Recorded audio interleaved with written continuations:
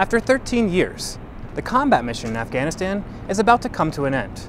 But work continues for the United States Army Corps of Engineers as they work to expand and improve Afghanistan's infrastructure.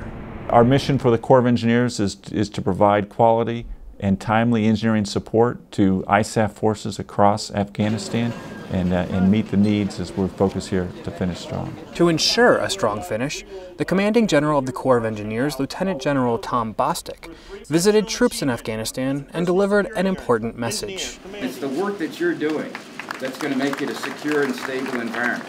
The work that you're doing for the police force, the work that you're doing with the Afghan National Army. All of that is going to help stabilize this country well beyond our departure. While a lot of their projects support the security forces, like the extensive construction on Marshal Fahim National Defense Facility, they have also worked hard to improve the daily lives of Afghan civilians by improving and expanding the national infrastructure.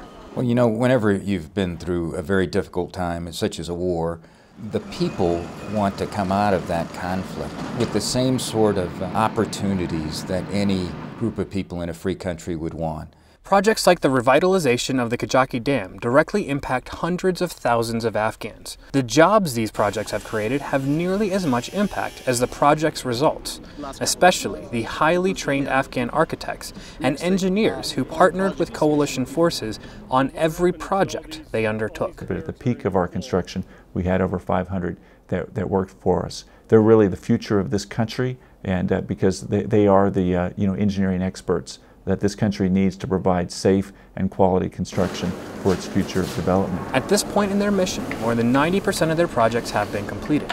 Almost all of them will be finished by the end of the year.